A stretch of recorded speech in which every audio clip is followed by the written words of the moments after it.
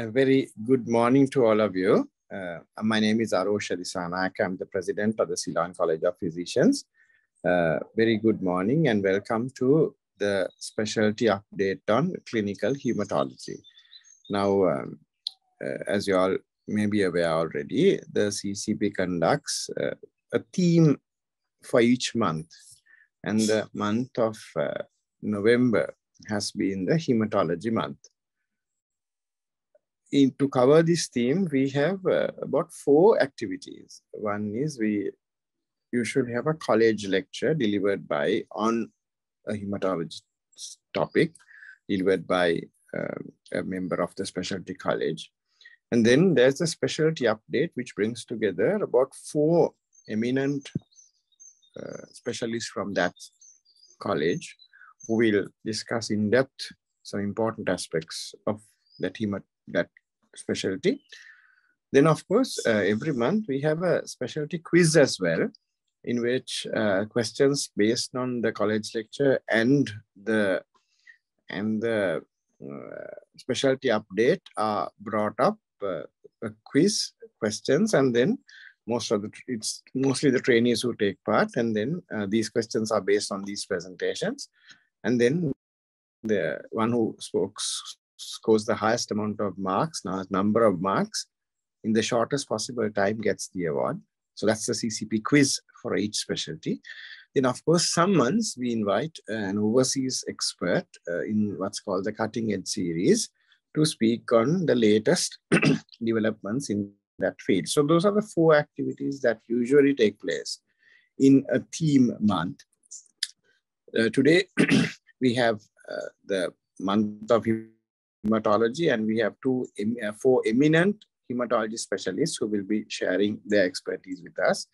And I'm grateful to the president and the council of the College of Hematologists of Sri Lanka for helping us organize this. And then, of course, we have one of their representatives of the CCP Council. You all might know CCP Council, those CCPs that for the physicians. We always have a council place reserved for somebody from pathology, one of the pathology affiliated subjects. So very often we have a hematologist serving on the council of the CCP. And this year it is Professor Senani Williams. So I'm grateful to Professor Williams as well as the president of the college for facilitating all this. Without further ado, I'd like to invite the first speaker for this morning. That will be Dr. Omega Vikramasinghe. She is the acting consultant clinical hematologist at the teaching hospital in Mahamodara Galle. That's where I work as well. And then she's going to speak on thrombophilia screening and ever-challenging dilemma. Now, the format is going to be the speaker will make the presentation. And then after the speaker finishes the presentation, we have a few minutes of question time, and then about 5 minutes. And then you can, since this is a webinar, you will have to type in the questions and send to the chat box. And then, of course, the one who is modulating the program will look at the questions and provide answers. So that's how it's going to be. And then, of course, we will be presenting the certificate of appreciation to each speaker. So that's how it's going to be. And I've done the introduction, and to carry on the rest of the program, it will be the secretary of the CCP, Dr. Dimesha Sudasinghe. Right. Okay. Over to you, Dr. Omega. Thank you. Okay.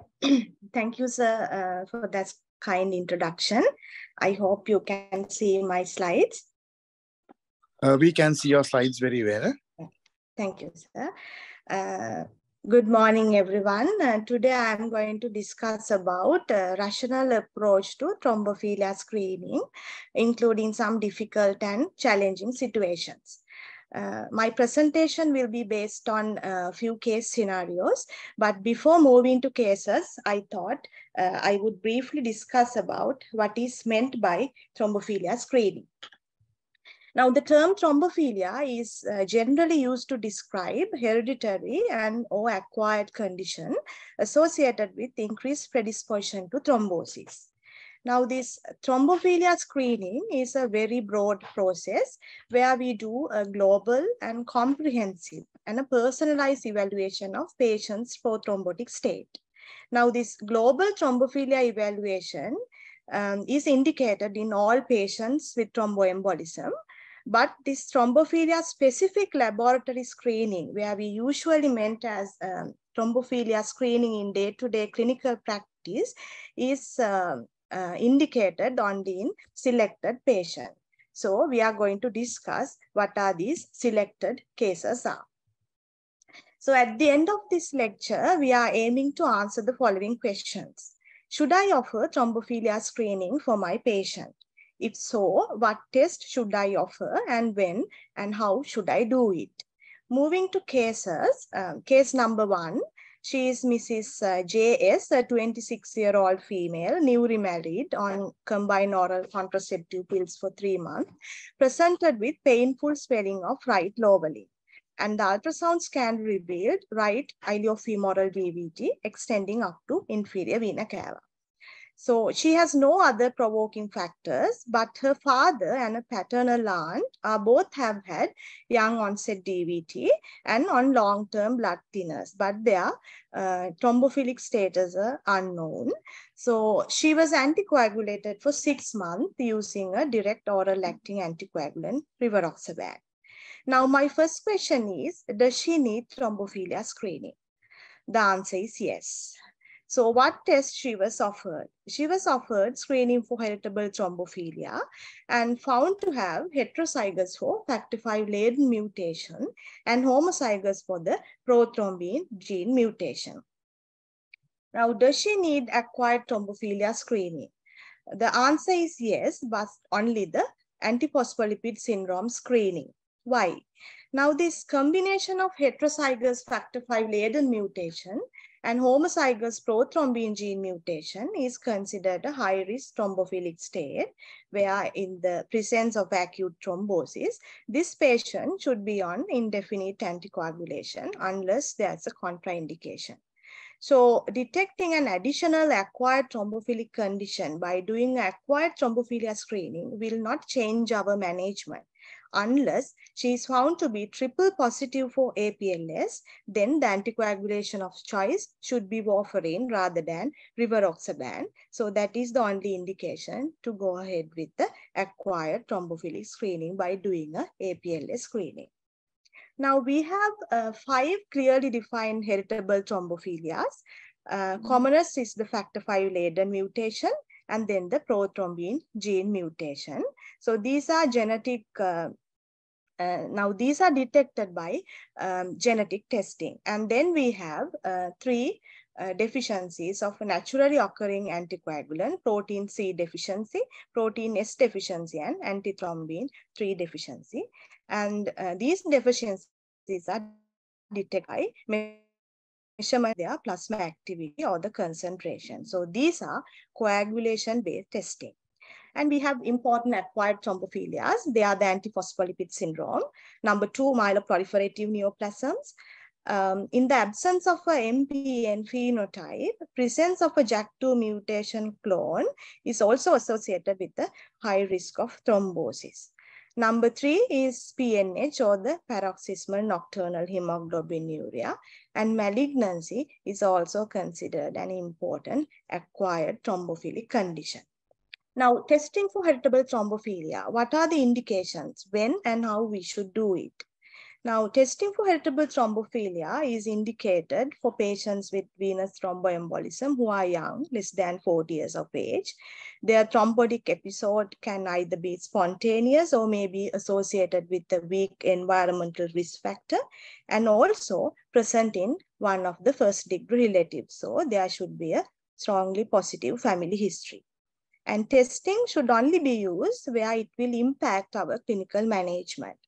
As I mentioned earlier, now these heritable thrombophilic conditions are very rare, and the prevalence, as I mentioned in my previous slide, was based on Western population.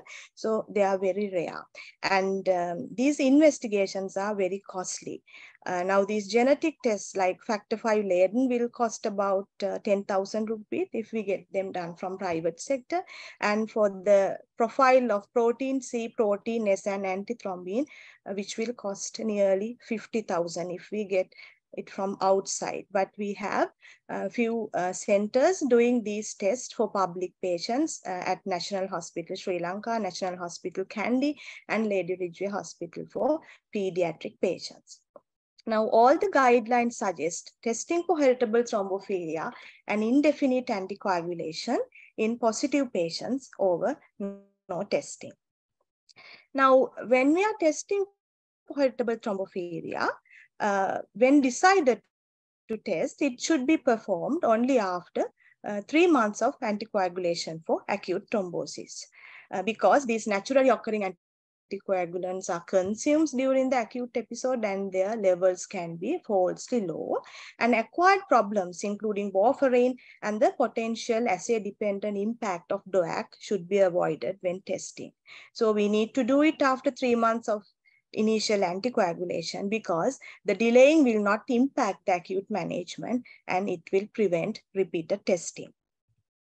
So when we decided to screen for this heritable thrombophilia, the coagulation-based component, it should be done after 3 to 6 months of initial anticoagulation, and we have to omit warfarin or DOAC before testing.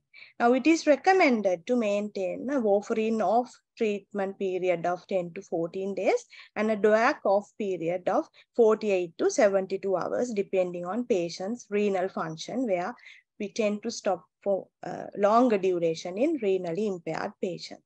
And then we should start the patient on a short-acting anticoagulant, preferably a low molecular weight heparin. And then we omit low molecular weight heparin 24 hours before testing.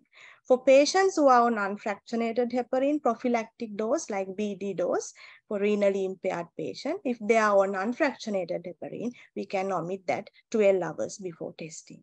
Soon after the test, we can resume anticoagulation either with low molecular weight heparin or warfarin or with DOAC. Once the target INR is achieved, we can omit enoxaparin and continue warfarin. And the continuation or discontinuation will be depend on the result of the thrombophilia screening. So what are the other important facts regarding testing for heritable thrombophilia? Now, testing after a venous thromboembolism is not recommended as a routine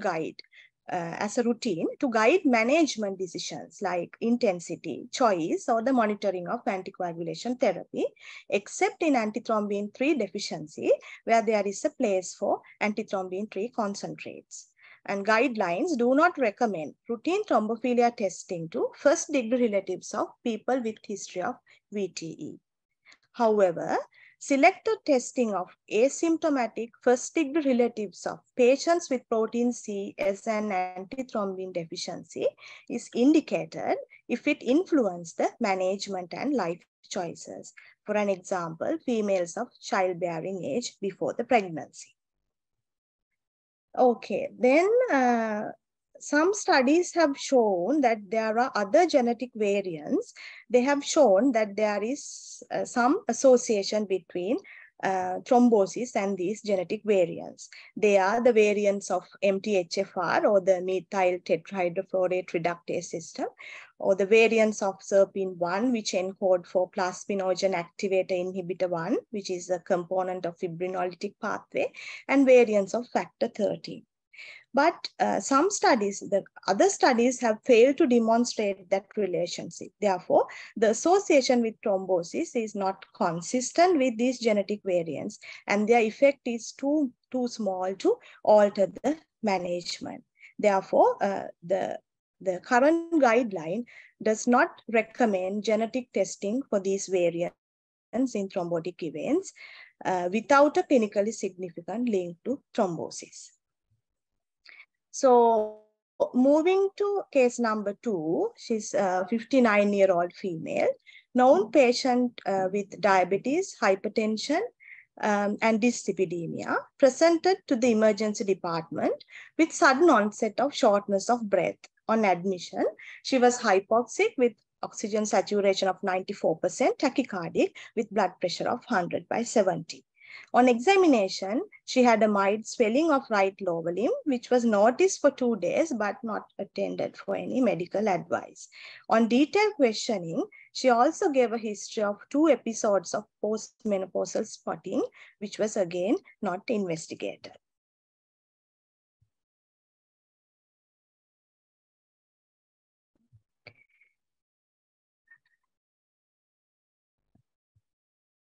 Her 2D echo revealed right ventricular strain pattern, and therefore she was managed as intermediate risk pulmonary embolism following right lower limb DVT, and she was started on immediate anticoagulation using subcutaneous low molecular weight heparin. On the following day, she had a CTPA, which demonstrated a fill-in defect in right pulmonary artery, confirming the diagnosis. Now, my first question is, does she need thrombophilia screening? Answer is yes. So what was she offered? She was screened for a possible underlying malignancy, but for other acquired thrombophilic conditions, she was not screened because this 59-year-old female has developed in the absence of an underlying malignancy, this 59-year-old female has developed an unprovoked DVT, and she should be on long-term anticoagulation unless contraindicated. So detecting an additional acquired thrombophilic condition will not change our management except where we should screen her for an underlying malignancy. So when this can be done? This can be done while on primary treatment because it will have an impact on the management, because our idea is to detect an underlying malignancy as early as possible and start cancer-related therapy if it is positive. And this testing is not affected by anticoagulation treatment. Now, her best examination was normal. Bimanual examination revealed an enlarged uterus with no other palpable. Investigation revealed iron deficiency with reactive thrombocytosis.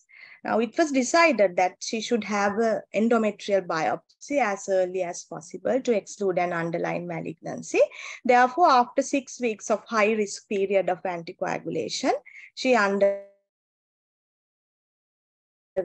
that she had IVC filter with bridging anticoagulation pre-procedure, and histology revealed invasive endometrial carcinoma. Right, now what is the association between malignancy and thrombosis? Venous thromboembolism may be the earliest sign of cancer. However, extensive screening for an underlying cancer in unprovoked VTE should be done only if clinical history, physical examination, and basic investigations are suspicious of an underlying malignancy. When decided to do so, we have to do age and gender specific limited cancer screening. Now, when screening for an underlying malignancy, as for other things, we should start with basic investigations. If basic study, investigation suggestive of iron deficiency, then these patients should be offered iron studies and stool for occult blood if there is no obvious external bleeding. And in selected patients, we can consider upper and lower GI endoscopy.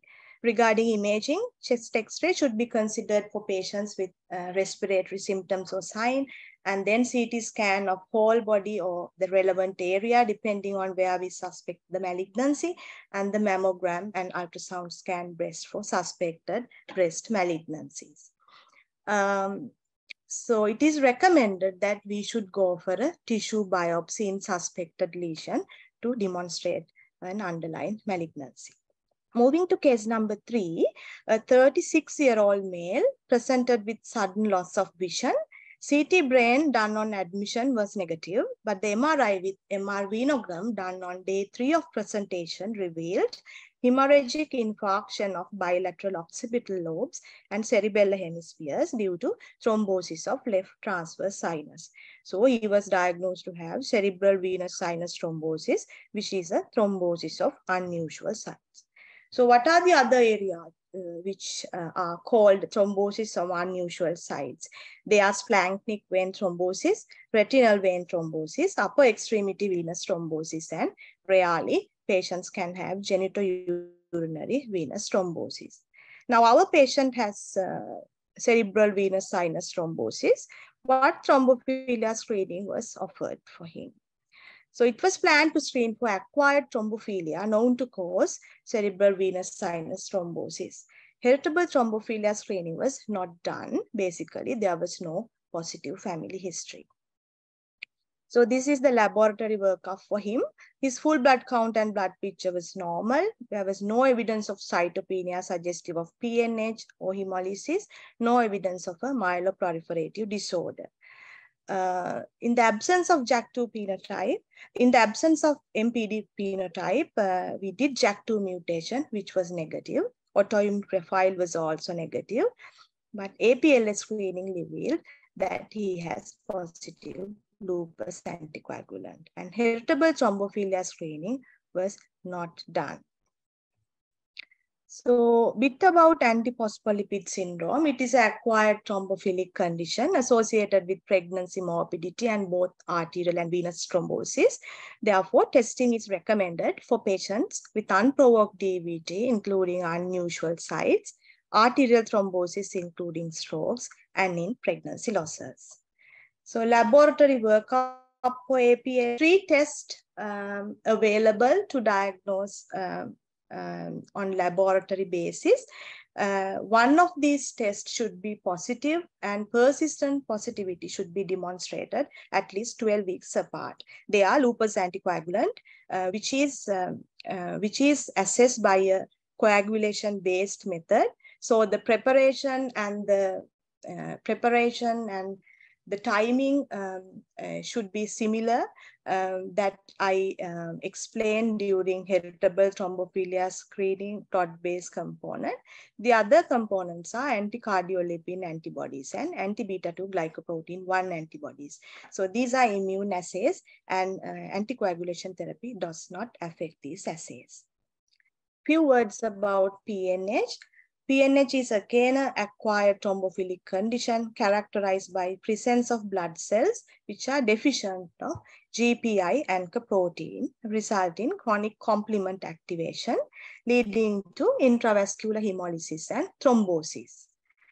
So up to 10% of patients present with thrombosis, and the neutrophil clone size correlate with the thrombotic risk. Therefore, it is recommended that patients with unprovoked thrombosis should be tested for PNH if the basic blood investigation suggestive of cytopenia or hemolysis. Now we have few laboratory tests available for screening and confirmation of PNH. For screening, we use HAM test or acidified serum lysis test, which is available in most of the hematology laboratories, where we demonstrate an exaggerated hemolysis when PNH patients' red blood cells are added to an acidified serum when compared to normal serum. And then we have tests called urine for hemosiderin, where we demonstrate hemosiderin in urine in patients with chronic intravascular hemolysis by using Pearl stain. Gold standard test for confirmation of confirmation of PNH is flow cytometry, where we demonstrate population which are deficient of GPI anchor protein. Here we use a specific type of flow cytometry called FLAIR flow cytometry. We use a fluorescent labeled aerolysine reagent, which has a high affinity to these GPI anchor protein. So it is easy to demonstrate this deficient population. Now, this PNH flow cytometry is available at Medical Research Institute, Colombo, at Hematology Department for public patients. But I think these days they have a problem with reagents. If we are getting it done from the outside, for basic test, it will cost about 37,000 rupees. Myeloproliferative disorders. We have 3 common MPNs, they are polycythemia rubra vera, essential thrombocythemia, and primary myelofibrosis. Now, what are the recommendations for testing for myeloproliferative neoplasms in thrombosis? So, testing with MPN panel, which include the most common mutations we see in myeloproliferative neoplasms, they are JAK2 mutation, CALR, and MPL, is recommended for thrombosis at unusual site and arterial thrombosis with evidence of a myeloproliferative disorder on fluid blood count. Genetic testing with JAK2 mutation is indicated in splanchnic vein thrombosis and cerebrovenous sinus thrombosis, even in the absence of a clear MPN phenotype with a normal full blood count. So this is the mutational profile we see in MPN patients. You can see the most prevalent mutations are JAK2, JAK2 exon 12, MPL, and CALR, with a lot of other mutations seen in low frequencies. And in the bone marrow, for each myeloproliferative neoplasms, we see some salient features. For an example, in essential thrombocythemia, we see megakaryocytic proliferation with large megakaryocytes, which are hyperlobulated, showing staghorn nuclei in the megakaryocyte in ET. So moving to case number 4, he is 39-year-old male, presented to the emergency department with chest pain and found to have myocardial infarction. He has no cardiovascular risk factors except he is an ex-smoker, quit 5 years back, but his smoking history was not that much significant. He gave a history of consuming 1 to 2 cigarettes per day for 2 years when he was working abroad. And he has no other cardiovascular risk factors, and there was no positive family history of MI or premature cardiac deaths. So coronary angiogram revealed single vessel disease with no structural defects. Bloods revealed normal lipid profile, normal blood sugar level, and his autoimmune profile was negative. And he was referred to hematology for thrombophilia screening. Now, this is a sticky situation. Should we offer thrombophilia screening for him? Yes, we did some thrombophilia screening. Full blood count and blood picture revealed normal blood counts with no evidence of cytopenia or hemolysis. Therefore, PNH and MPN testing was not done. His JAK2 mutation was negative. APLS screening was also negative. Since there were some observational studies which have shown moderately increased risk of MI with factor V laden mutation and prothrombin gene variation, those tests were also done because the patient could afford for them, and those tests were negative. Other heritable thrombophilia screening was not done. So what are the recommendations regarding arterial clots? Now, it is recommended that patients with arterial thrombosis, in the absence of other vascular risk factors, we should screen for APLS syndrome. In patients with arterial thrombosis plus abnormal blood parameters should be tested for MPN and PNH. Association with factor V laden and prothrombin gene variation is not consistent. Therefore, the current guideline does not recommend testing for them. Testing for other heritable thrombophilia is not recommended in patients with arterial thrombosis because as per current guideline, the association is weak and does not alter the management. They specifically talk about strokes, and testing for heritable thrombophilia is not recommended as per current recommendations, regardless of the age. Moving to my last case, she is Mrs. TH, a 32-year-old female, referred to hematology department from antenatal clinic. She has 4 recurrent first trimester miscarriages. Possible structural abnormalities of the uterus were excluded. Her hormonal profile was normal, and mother and father had normal karyotyping. Now, what investigation should we offer to investigate this recurrent pregnancy losses? From hematology point of view, we went ahead with APLS screening, which was negative. Then she was referred to a clinical genetist by her obstetrician, and she had few genetic testing done, including factor V laden, MTHFR variant, and plasminogen activator inhibitor 1, 4G, 5G genotype testing. And she was found to be positive for this 4G, 5G insertion deletion variant. Now, there was a meta-analysis demonstrating that there is a association between this variant positivity and recurrent pregnancy losses and some beneficial effect of enoxaparin. She was started on prophylactic anticoagulation with subcutaneous enoxaparin, and her pregnancy is continuing, reaching to the second trimester. But what are the recommendations regarding pregnancy, morbidity, and thrombophilia screening?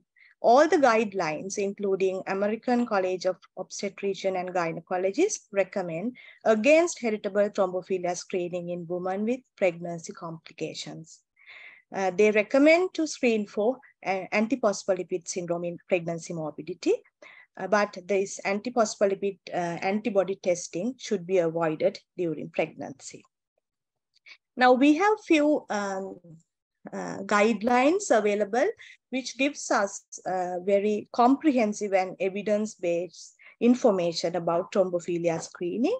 One of them is BCSH guideline on thrombophilia screening, where we see one of the Sri Lankan hematologist appear as one of the co-authors. And we have ISTH, or the International Society of Thrombosis and Hemostasis guideline.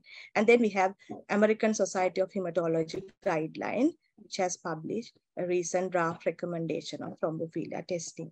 Now, these guidelines are freely accessible and available, so I would suggest all of you to refer these guidelines into your during your day-to-day clinical practice, because in clinical practice we see a lot of unnecessary thrombophilia testing and a lot of unnecessary hematology requests for thrombophilia testing, because there is no clear consensus recommendation among physicians. So in summary, routine screening of patients with venous thromboembolism for an underlying thrombophilic defect is not justified. Instead, we should do target testing for high-risk patients. And we should carefully select patients, and we have to do it at correct time with correct preparation, which will avoid unnecessary testing and repeated testing, which will cut down cost, especially during the economic crisis we have. So the test results may be useful in managing length of anticoagulation during pregnancy. Women with a history of VTE who wish to be treated differently if a defect were found. And asymptomatic relatives of affected patients do not require thrombophilia testing unless clinically indicated. Testing during acute anticoagulant therapy is not indicated, as the duration of primary therapy is decided by the type of event, not by the presence of the abnormality. And the thrombophilia test may be negative in up to a majority of patients with thrombosis if carried out without a proper clinical review. So these are my references, and thank you very much. I'm happy to answer any questions. Thank you very much, Dr. Omega, for that excellent and informative talk on thrombophilia. The forum is open for questions. We can have a couple of minutes. So if you have any questions, you can type into Q&A section. And we don't have any questions yet, but we do have one question, Dimesha. There's one question from Dr. Nadishani. Actually, I think it is also already answered. Once a patient is diagnosed with a hereditary thrombophilic condition, should his or her family be screened? Omega. Yes, it should be considered in a special situation, like if that patient is having siblings, female siblings who are of childbearing age, they should be screened. And that is the current recommendation. Thank you, Omega. And of course, if somebody is going for a high-risk procedure, some close family member, then of course, it's preferable to screen them. Are there any other questions? I can't see any. Let me ask one question from Dr. Omega. So because of COVID-19 pandemic, we have seen lots of patients with thrombotic tendencies. Yes. Have you seen patients with like, this regarding treatment, like heparin resistance? Because a lot of kidney patients, we have seen, we had problems with despite giving heparin prophylaxis, they tend to have clotting. So there were concerns regarding whether there is any deficiency of antithrombin 3. So I just would like to know whether you have come across anything like that.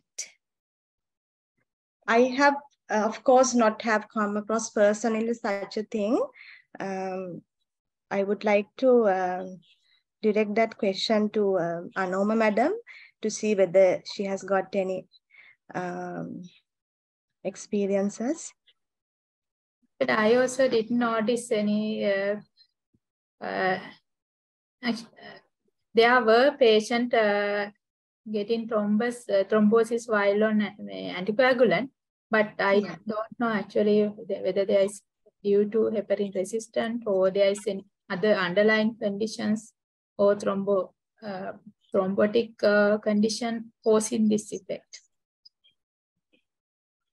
Okay, thank you very much. Thank you. Since we don't have any other questions, probably we will move on to the next talk. So thank you very much once again, Dr. Omega Vikramasinghe. And on behalf of the Ceylon College of Physicians, I would like to hand over the certificate of appreciation. Thank you. Thank you very much. So let's move on to the second talk. It's going to be, it's on bruises and bleeds, Guide to a Systematic Approach.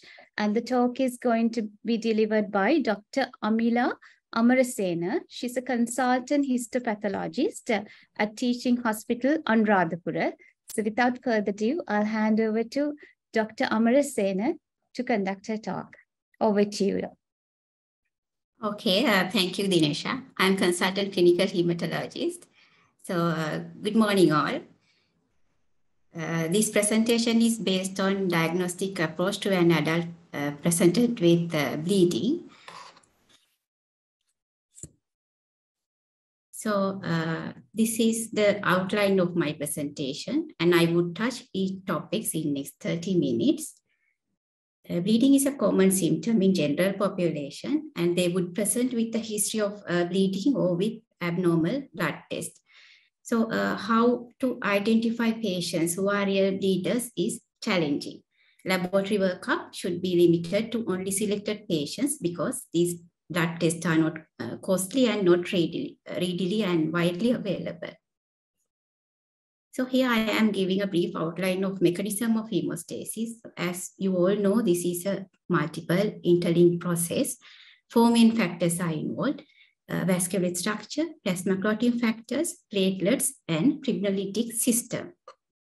So this diagram highlights 2 main steps of hemostasis. The initial step, primary hemostasis. It forms a weak platelet plug assisted by 1 minimum factor. So this takes place within about 5 seconds after the vessel damage. And the secondary hemostasis makes a stable fibrin clot, activating the clotting cascade. Remodeling and remodeling of the vessel damage and fibrinolysis start later. So this diagram on the same process, so I have illustrated which components can go wrong. Defects in primary hemostasis cause mucocutaneous bleeding. Abnormalities are defect in vascular structure, thrombocytopenia, platelet dysfunction, and 1 minimum factor deficiency. Clotting factor deficiencies affect secondary hemostasis, and the result is deeply seated bleeding. Delayed bleeding is expected with defective fibrinolytic mechanisms. So this busy slide has summarized most of differential diagnosis for the failures of all 4 components. Vascular defects are few, including both acquired and inherited disorders. Defective fibrinolysis can be due to fibrinolytic drugs, or very rarely it can be inherited. Both qualitative and quantitative platelet defects are commonly encountered disorders, and they were covered in our previous lecture. So my main focus is the coagulation factor deficiencies. Inherited deficiencies most of the time involve single factors, giving mild to severe phenotype. And the most common disease is von Willebrand disease, followed by hemophilia A and B. Acquired defects are listed here. So these are inhibitors, such as acquired hemophilia and von Willebrand syndrome, defective production or activation seen in liver disease and vitamin K deficiency, anticoagulant therapy, and consumptive coagulopathies such as DIC and snakebite. Except inhibitors, other causes largely involve multiple clotting factors. So this triangle gives interesting phenomena of inherited bleeding disorders. So more common inherited bleeding disorders are milder in severity and more difficult to be diagnosed. So the base of the triangle shows bleeding of undefined cause, which comprises about 50 to 60% of cases, and it has failed to find a diagnosis even after extensive laboratory workup. In contrast, severe forms such as hemophilia AB and type 3 von Willebrand disease are less prevalent and fairly easy to make the diagnosis. So bleeding patients you mainly encounter the adults and elders, while teenagers and young adults are lesser in frequency. Since the age of onset is delayed in this age group, they have more chance of having milder forms of inherited bleeding disorders and acquired form. So most of them may belong to the bottom part of this triangle, so which has the biggest diagnostic dilemma. Therefore, the diagnosis is challenging. Only the patients who give a suggestive history should be separated at the time of history taking. So I put this slide to emphasize that an isolated coagulation test result will not guide us for a diagnosis. They could even misguide us. So I will pick up few examples. Prolonged APT is not always associated with bleeding, such as in factor 12 deficiency. Factor 7 deficiency is a well-known abnormality in liver disease, and it's incorrectly correlated with the bleeding risk.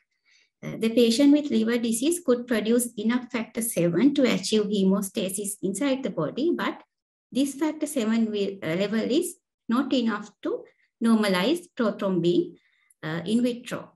Another example is that normal PT and APTT would not essentially exclude milder forms of von Willebrand disease and hemophilias.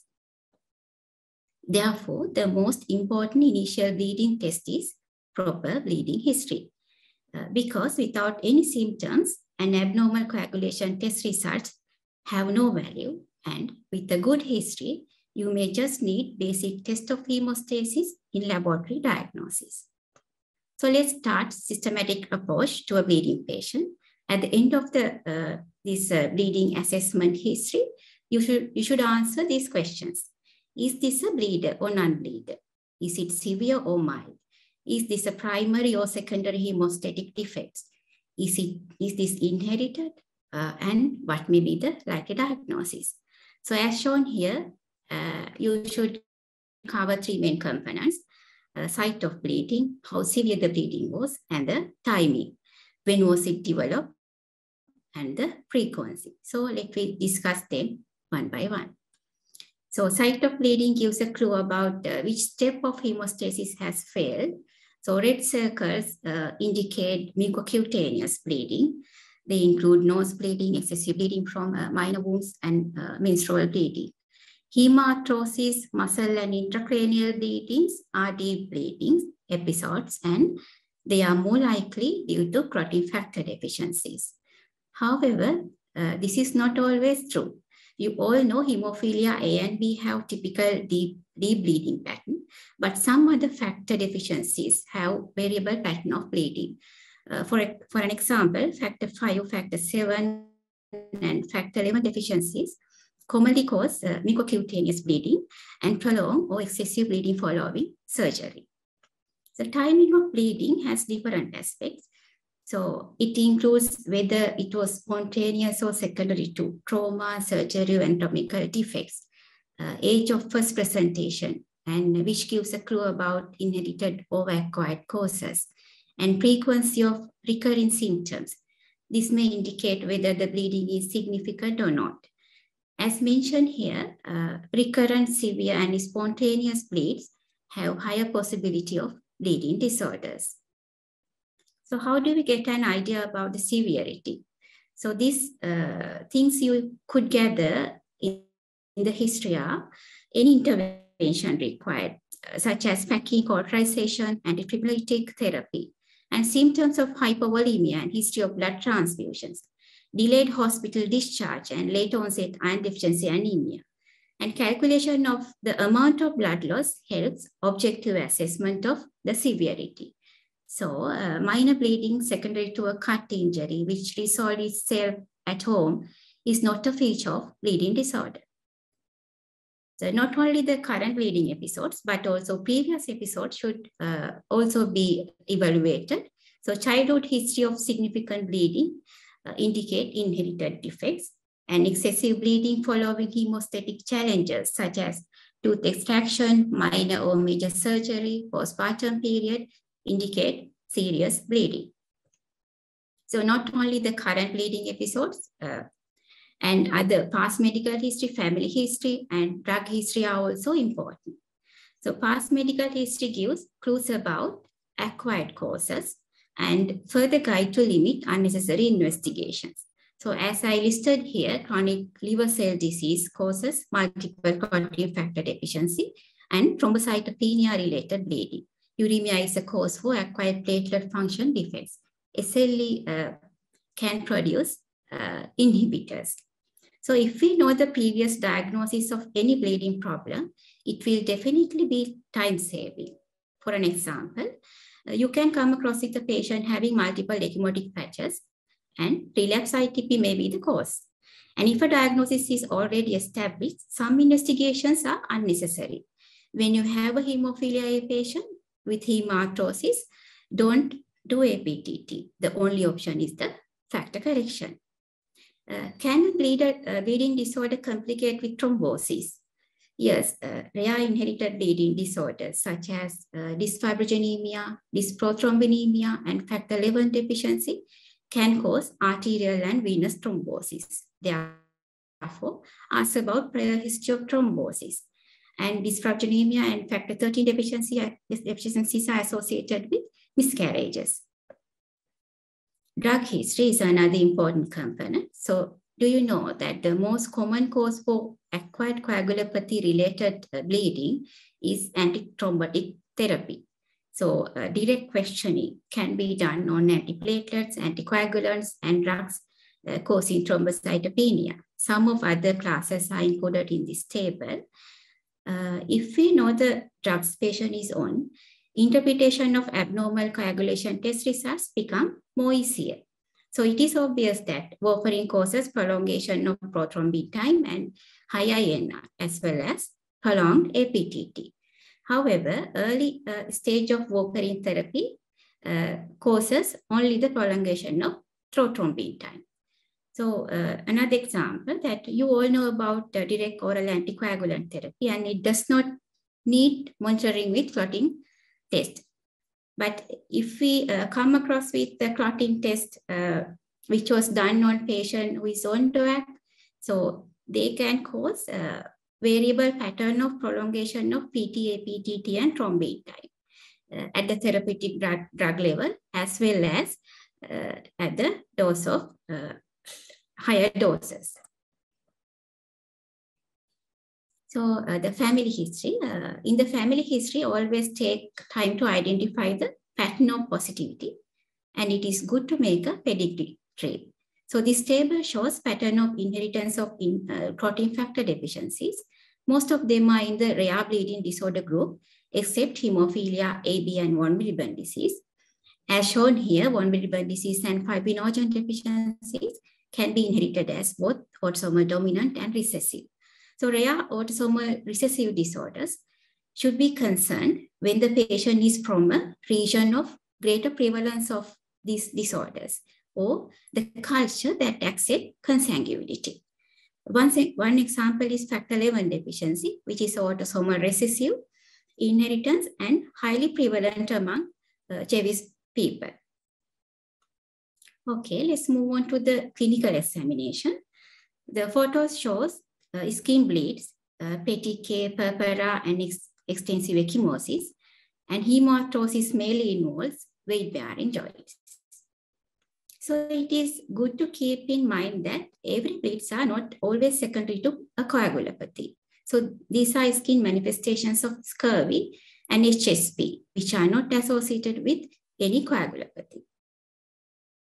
Okay, so now we have reached the main part I want to highlight in this presentation, the bleeding assessment tool or BAT. So this easily helps and guides us to pick up clinically significant bleed among other non-significant bleeders. So it is standardized and it translates bleeding symptoms into a score. So it is sensitive and validated to both von Willebrand disease and inherited platelet function defects. So score within the normal range and negative family history essentially ruled out further investigations. Currently practicing BAT is standardized by International Society for Hemostasis and Thrombosis and designed to be assessed by a medical person. Self-assessment BAT are also there. And the whole process takes about 20 minutes and it can be applied to all age groups. So here, these are the 14 categories of symptoms assessed in BAT score. And they can broadly be categorized as spontaneous bleeding, including mucocutaneous and deep bleeding and bleeding secondary to hemostatic challenges. And symptoms and treatment before and at the time of diagnosis should be reported. So this is the first page of BAT. And the first step is to identify the category of bleeding, which is on the left side. Then pick up the relevant severity score among 5 groups, scoring 0 to 4. The highest reported severity within the course of bleeding episode should be selected. And distinction between score 0 and 1 is important. There are minimum criteria to decide whether the bleeding is non-specific or significant. So these are the minimum requirements to say the bleeding is significant. So out of 14 categories, a few of symptoms are included here. For example, epistaxis becomes significant only if it lasts more than 10 minutes, more than 5 episodes per year, and not associated with secondary causes, or any episode interfere or distress with daily or social activities. So I have included few more symptoms here. So let's take menstrual blood loss into an account. So it is significant if these symptoms are there, and it can also be measured by the pictorial blood loss assessment tool shown here. So after getting the sum of score, these are the cutoff values. It is abnormal and need laboratory workup if the score is 4 or more for adult male, 6 or more for adult female, and 3 or more for a child. You can get an idea of how to calculate BAT score by doing few case scenarios. The first one, 35-year-old male came with epistaxis, which lasted for about 10 minutes. And he was admitted and bleeding was only arrested by nasal packing. Hemoglobin was normal. He gave a history of 1 episode of hematuria, which was settled without any medical consultation few months back. Family history and drug history were absent. So on the BAT score, the epistaxis score is 3. And for the hematuria, it is only 1. So the sum of score is 4, which is abnormal for an adult male. Therefore, he needs laboratory diagnostic workup. Second case, she is 45-year-old and had episode of melena and referred for upper GI endoscopy, which was normal. Hemoglobin was 11.5 gram per deciliter. She also gave a history of calf muscle hematoma following a fall from height. Family and drug history were absent. So on the BAT score, GI bleeding, the severity was only the consultation because she did not require the surgical hemostasis. So this score is 2. And for the muscle hematoma, it is, the score is 1. So the sum of the score is 3, which is normal for adult female. And further investigations are not required. This is about the primary screening. So some centers do von Willebrand disease screening and platelet light transmission aggregometry as the primary step. So this is proven to increase the sensitivity of catching up milder form of von Willebrand disease and platelet function defects.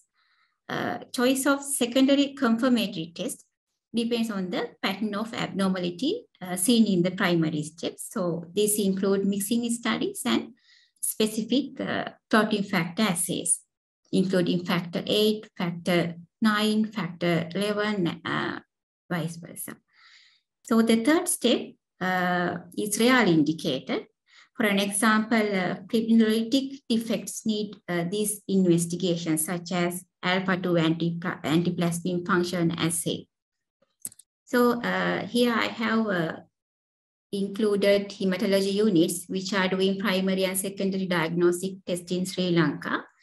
So all teaching hospitals, provincial general hospitals, and district general hospitals, including base hospitals, where hematologists work, do the primary screening.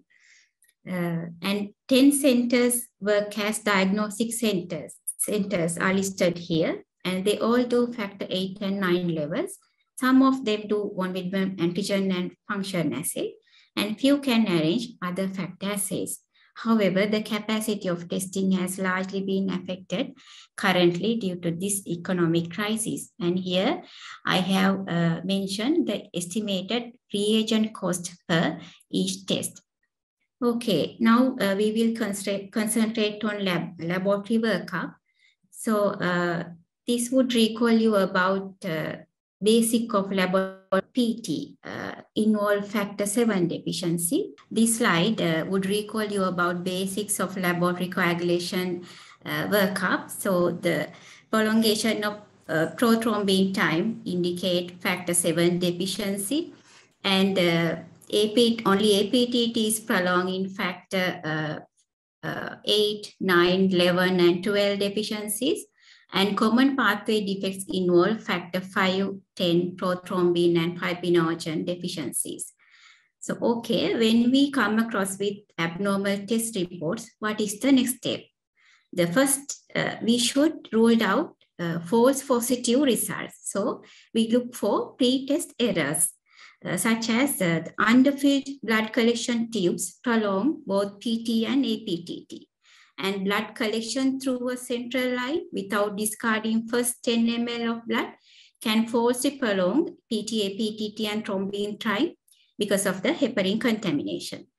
Thrombocytopenia is always be confirmed on blood picture to exclude pseudothrombocytopenia.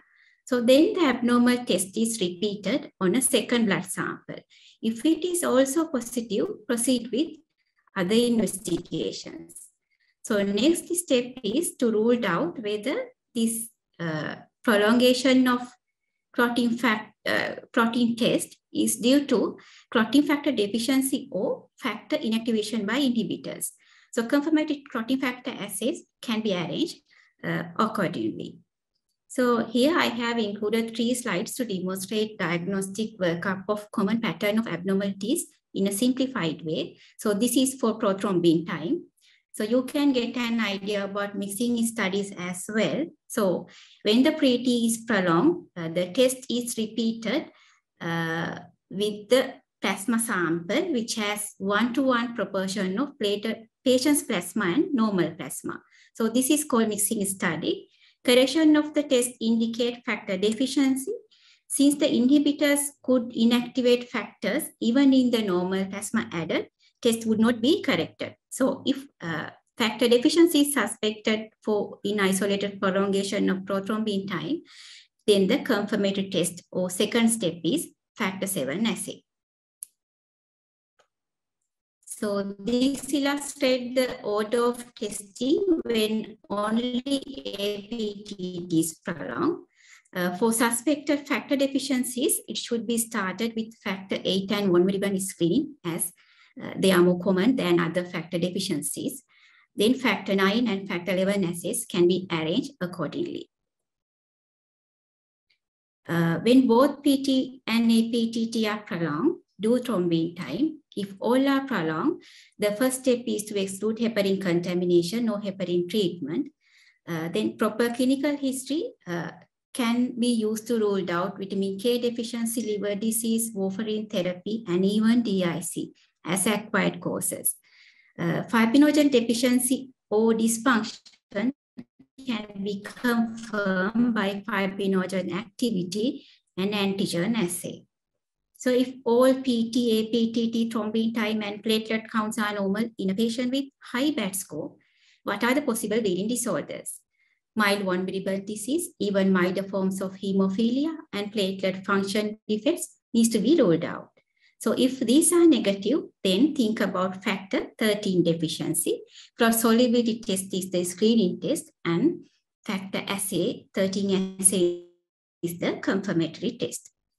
So I have come to the end of my presentation. So these are a few take-home messages. Bleeding history is the most important test of hemostasis.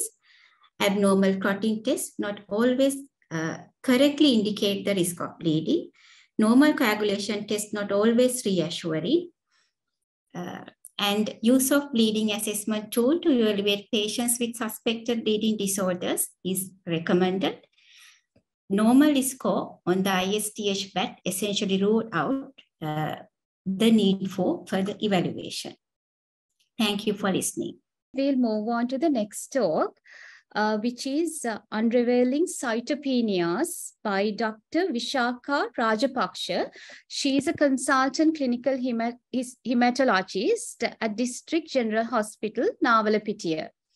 Over to you, Dr. Rajapaksha, to continue your talk. So today I'm going to discuss 10 clinical cases which were referred to me over the last few years.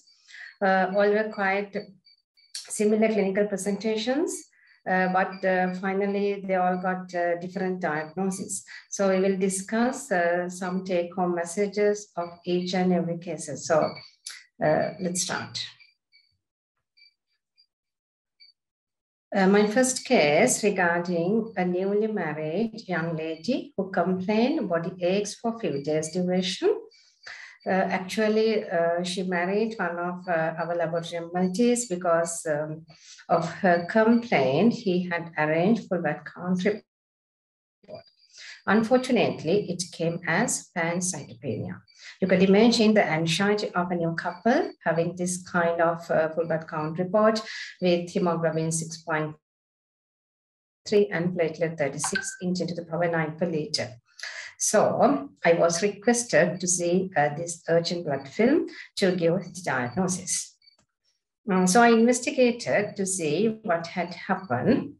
Her blood film was compatible to pancytopenia, but there was no circulating any abnormal cells. As it is not clinically compatible, I observed the sample and noticed that there were small clots in the sample. These small blood clots had consumed all cell lines and it presented as pancytopenia. So it was pre-analytical error. Repeat full blood count using a new sample was totally normal. Pre-analytical errors are the commonest errors happening in the laboratory setup. It could be due to various reasons: poor mixing, wrong techniques of injection, incorrect tubes, sample mix-up, wrong labeling, and so on. It can give falsely high or low values, maybe pancytopenia, bicytopenia, or maybe you get polycythemia depending on the laboratory error. So before taking clinical decisions like blood product transfusion, postpone surgeries, or requesting further investigations, please check whether they are clinically compatible. If it is clinically incompatible, repeat the test using fresh sample. So let's move to case number 2. A 28-year-old pregnant woman, P2C1, admitted for emergency LSCS due to fetal distress. They have done urgent full blood count and found to have bicytopenia with hemoglobin 9.8 and platelet 36 in 10 to the power 9 per liter. So I got a call from consultant anesthetic asking the safe mode of anesthesia for this platelet count. Platelet count above 70 is safe for epidural or spinal anesthesia, but anyway, before advising for the management, I arranged urgent blood film to confirm the platelet count. So you could see how was it look like. There were lots of platelet clumps, which was induced by EDTA reagents in the full blood count tube. So it's again pre-analytical error. Her actual platelet count was normal. So I put another blood film for your reference to show normal distribution of platelets. So you could see the clumping of platelets of this patient. So this error is not an uncommon, as estimated prevalence is 0.1 to 2% in hospitalized patients. So you have to be more careful when you are taking clinical decision. You might give incorrect diagnosis or inappropriate treatment. So EDTA-induced platelet clumps is a vitro phenomenon. That means it occurs outside our body. It occurs due to autoantibodies which act on platelets in the presence of anticoagulant. But that antibodies has no clinical significance at all. So this mechanism is quite different from the previous case I discussed, because if you request full blood count using the same anticoagulant bottle, you will get similar erroneous report. So you have to request blood film or contact hematology lab to confirm the cytopenias. We might advise you to repeat full blood count in a different anticoagulated tube, maybe citrated or heparin tube, or we can arrange blood collection and blood film preparation under 37. Or sometimes we can give a manual platelet count using patient's finger prick sample. So let's move to case number 3. 16-year-old boy presented with loss of appetite and tiredness for 2 weeks. He got icterus, pallor, and mild to moderate splenomegaly. His full blood count shows pancytopenia with leukopenia, hemoglobin 3.7 gram per deciliter, with platelet 36 in 10 to the power 9 per liter, with very high LDH level. So he was referred to me to exclude hematological malignancies. His blood film showed macrocytic red cells with hypersegmented neutrophils. He was a strict vegan, not consume meat, dairy products, eggs, or any product derived from animals. So his diagnosis was megaloblastic anemia. I didn't do bone marrow biopsy for this patient.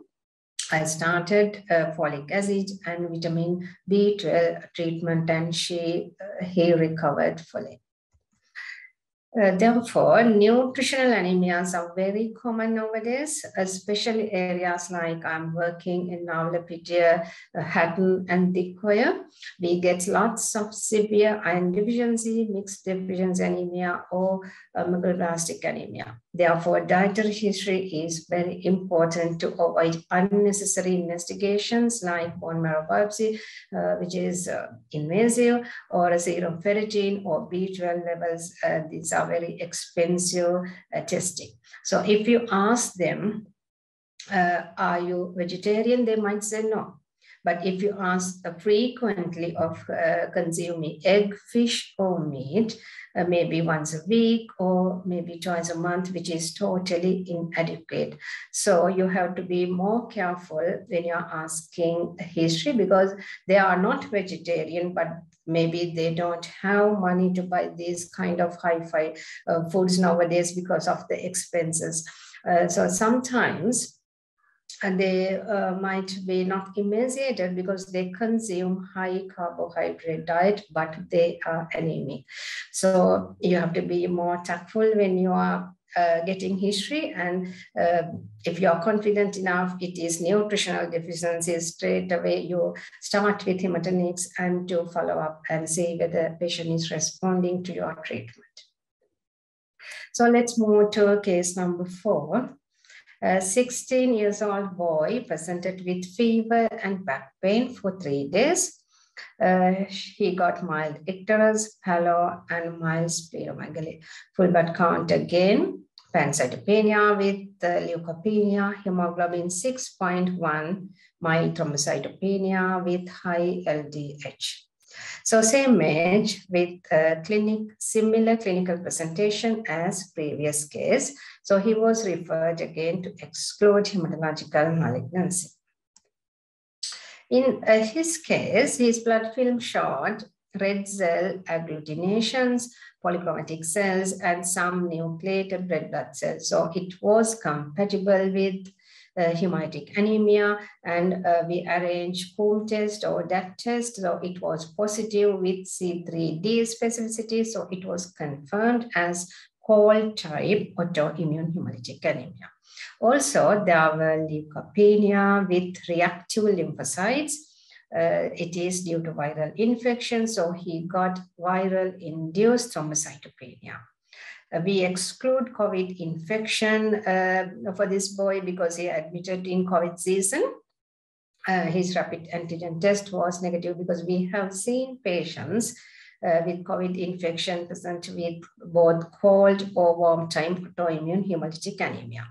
So anyway, our patient, he recovered fully with supportive care with red cell transfusion and folic acid treatment without any complication.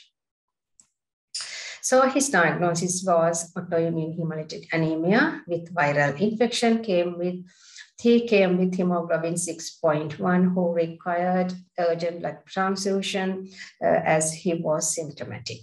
So same way, you might get patients with severe anemia who required urgent blood transfusion, maybe at the middle of night or weekend. Maybe you can't arrange investigations to find out underlying cause before blood transfusion. So in that situation, you can keep pre-transfusion samples, maybe 2 or 3 EDTA tubes in the fridge door. Then following day, you could send them for a special test like blood film examination or Coombs test. And also you have to make sure you have taken HbA1c or sample for hemoglobin electrophoresis to exclude hemoglobinopathy if you suspect or if you want to exclude hemoglobinopathy for your patient. Because if you transfuse, we have to wait for another 3 or 4 months to arrange these tests to confirm hemoglobinopathy. So let's move to case number 5. She is a 13-year girl presented with tiredness for 5 days duration.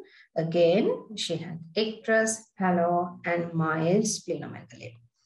Her full blood count showed cytopenia with hemoglobin 5.1 and platelet 70 in 10 to the power 9 per liter. So similar findings, same as a previous boy. So investigations were carried out to find out underlying cause. Her blood film showed numerous spherocytes, many polychromatic cells like this, and some nucleated red blood cell. So morphological features were suggestive of warm type autoimmune hemolytic anemia. It was confirmed by home test positivity and IgG specificity. So it was warm type autoimmune hemolytic anemia. Also, she got thrombocytopenia, and all features were suggestive of immune thrombocytopenia, ITP. So her final diagnosis was Evans syndrome because it was a combination of autoimmune hemolytic anemia and ITP. I performed bone marrow biopsy for this girl before starting steroids to exclude hematological malignancies, because steroids can mask underlying malignancy and sometimes can affect histological findings as well. But we don't have to do bone marrow biopsy each and every cytopenia cases before starting steroids. But if it is clinical, if it is obvious ITP or a feature suggestive of autoimmune hemolytic anemia, and there's no clinical features suggestive of malignancy, we can straight away start steroids and other supportive care. But in all doubtful cases, better to arrange bone marrow biopsy before starting steroids. For her case, she came with bicytopenia, so we did it bone marrow biopsy, and her biopsy was compatible to Evans syndrome. Fortunately, she responded to a short course of steroid. Case number 6, again, 13 years old girl, presented with tiredness for 2 weeks. She got pallor and mild splenomegaly.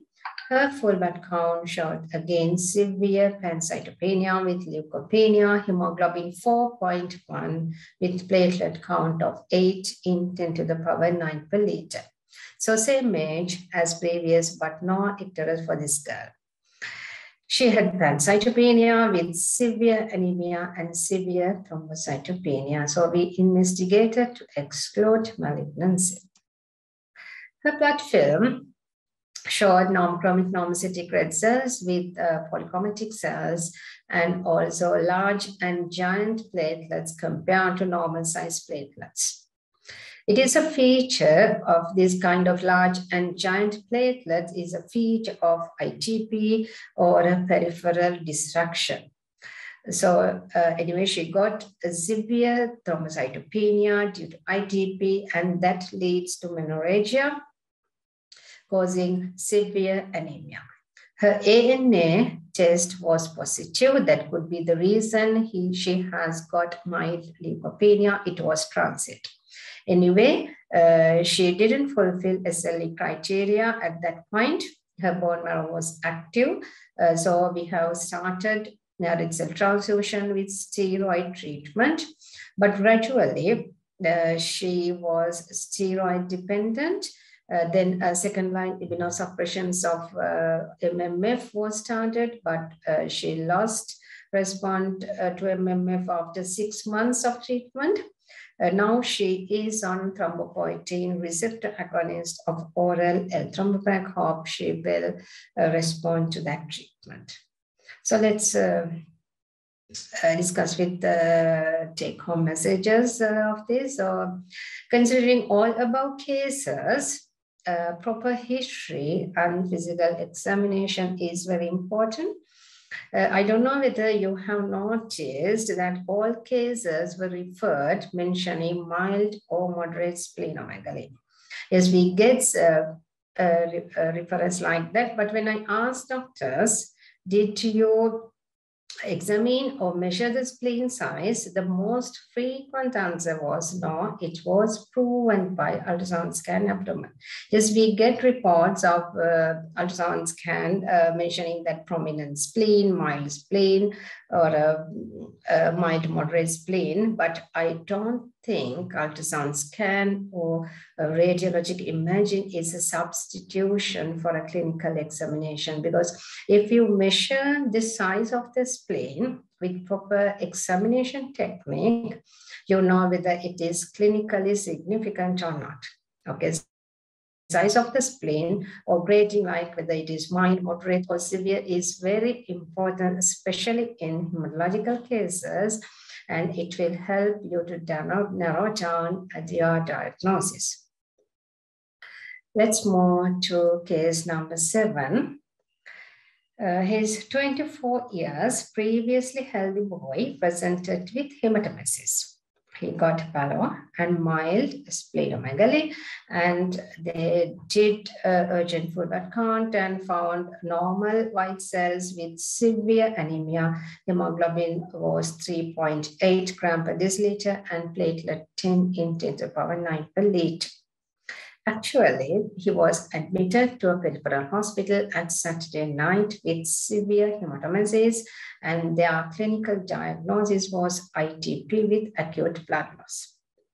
So they required urgent hematology opinion regarding steroid treatment and platelet transfusion. But I do not recommend to start steroid without blood film examination because high dose of steroid can mask some hematological malignancy. So in cases of thrombocytopenia with blood loss, you could start other measures like IV or oral tranexamic acid, depending on the type or severity of bleeding if there is no contraindication for tranexamic acid. Obviously, you could start red cell transfusion if patient has severe anemia, and even platelet transfusion is not a contraindication in ITP. You can transfuse platelet if there is severe bleeding, but we all know that premature destruction of transfused platelet can occur because of autoantibodies. So we can transfuse platelet with IVIG cover. Also, we can use other measures to stop bleeding. For example, in our case, we can arrange upper GI endoscopy and banding to stop hematemesis. So depending on the type and the severity of bleeding, you could use the other measures. But I think we have to arrange blood films as soon as possible. Before starting steroids, you can request hematology lab or a hematologist for an urgent blood film in this kind of cases. So we arranged urgent blood film for that boy, and it showed atypical lymphocytes. So his diagnosis was lymphoma.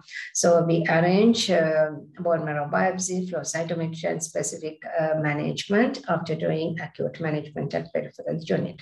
So if we go through his full blood count again, I don't know whether you notice his full blood count. He has got relative lymphocytosis, even though he got total white cell count of normal. Sometimes you could see this kind of changes in full blood count, and you might guess there could be abnormalities inside his blood, but it's not always happening. So let's move to case number 8.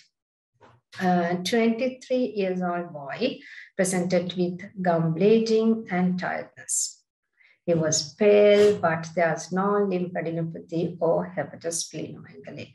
So he has got severe pancytopenia, leukopenia with severe neutropenia with hemoglobin 3.8 gram per deciliter with platelet count of 7 in 10 to the power 9 per liter. Again, young boy with severe pancytopenia. So we did all relevant investigation to find out the cause, including bone marrow biopsy. So you could see this is his bone marrow trephine biopsy. You could see cellularity of this trephine biopsy compared to a normal biopsy of his age. He got markedly hypocellular bone marrow and finally got the diagnosis of aplastic anemia. But we couldn't find a HLA matched donor for allogeneic bone marrow transplant for this patient, but fortunately he responded to ATG and cyclosporine treatment, and now he is transfusion independent. Okay, then let's move to case number 9. She is a 20 years old girl who had mitral valve replacement on warfarin, admitted to a peripheral hospital. They have started treatment as prosthetic valve endocarditis according to the clinical findings. Actually, she was admitted to a peripheral hospital at early era of COVID infection. I'm sure you all could remember there was a big barrier or a resistance between healthcare workers and patients at this period. So it was very difficult to arrange proper cardiology referral from peripherals and transesophageal echo to confirm cardiac vegetation at that point. Anyway, she was on antibiotics for 3 weeks. At the beginning, she was given IV vancomycin and IV levofloxacin, and later on converted to oral linezolid. So while she was in the ward on antibiotic treatment, she had complained, loss of appetite, loss of weight, and had low-grade fever. Full blood count showed again pancytopenia with leukopenia and hemoglobin 8.2 gram per deciliter with platelet count of 32 n 10 to the power 9 per liter. So I went to see the patient, and I went through the history and found she had neutrophil leukocytosis on admission and no cytopenia. So it was obvious cytopenias developed with treatment while in the ward. So then I wanted to examine her. So I asked her to remove her face mask. Actually, I couldn't find a similar horrible picture from the internet to find similar to her mouth. Actually, this is another picture. Lips, mouth, and pharynx are full of oral thrush. She was severely dehydrated and looked ill. So now it is obvious why she complained, loss of appetite and loss of weight, and why she had low-grade fever. So do you know how many clinical signs are masked by face mask? Okay. So fortunately, nowadays, COVID is not an excuse for any of us to miss any clinical signs. We have to examine patients correctly. So again, you have to remember that fungal infection is very common after prolonged use of antibiotics. Anyway, she was recovered with local and systemic antifungal treatment. So back to her pancytopenia. With further evaluation, it was diagnosed as drug-induced or antibiotic-induced pancytopenia.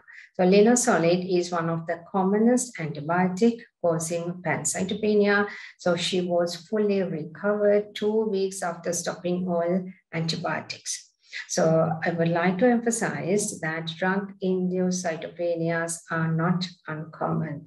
So we get referrals to arrange bone marrow biopsy to investigate cytopenias. Sometimes patient is on methotrexate, immunosuppressions like azacitidine or chemotherapy. So please go through detailed history of drug and work out whether there's a possibility of pancytopenia with these offending drugs. Because most of our patients have no idea about their drugs, not like other developed or European countries. They have no idea what other drugs they are on. Sometimes they think it's just a weekly drug and may not affect to his full blood count. So they have no idea about side effects. So please make sure you have taken detailed drug history as well. Okay, let's move to my last case. Case number 10. 28 years old woman complained weakness of body, loss of appetite, and loss of weight for 2 to 3 months duration. Again, her full blood count showed pancytopenia with leukopenia and hemoglobin 7.2 gram per deciliter with platelet 70 in 10 to the power 9 per liter. So she was referred to me to exclude malignancy. Her blood film was leukoerythroblastic. What does this mean? We can see immature red blood cells, like nucleated red blood cells, all these kind of NRBCs. Usually we don't see in normal people bloods. and also left-shifted white cell lineage for myelocytes, and occasional blast cells in blood film. So we call this kind of blood films as leukoerythroblastic. So it's more likely bone marrow infiltration considering her history. So I arranged bone marrow biopsy as we suspect. Her trephine biopsy showed bone marrow infiltration by adenocarcinoma. Later on, we found that she had undiagnosed breast cancer, which had metastasized. Considering all cases, proper history and clinical examination are mandatory in all cases, and especially in hematological cases as well. So it will reduce unnecessary investigations and mismanagement of your patient. Okay, unraveling cytopenias can be revealed using this instrument. So as a hematology, we can see beyond our normal vision through this microscope, and it takes us to a wonderful cell world. Actually, we all are really enjoying with this cell morphology and always happy to help you all with our specialty. Thank you very much. Thank you very much, Dr. Vishaka Rajapaksha, for that interesting and informative talk. Let's move on to the last talk, which is on practical approach to evaluate thrombotic microangiopathies. And the talk is going to be delivered by Dr. Nadishani Edirivikrama, Consultant Clinical Hematologist, Teaching Hospital, Kurunegala. Over to you, Dr. Nadishani. Thank you, Dr. Dinesha. And first of all, let me thank Ceylon College of Physicians as well as SLCH for inviting me to deliver the talk on thrombotic the practical approach to evaluate thrombotic microangiopathies. So let's first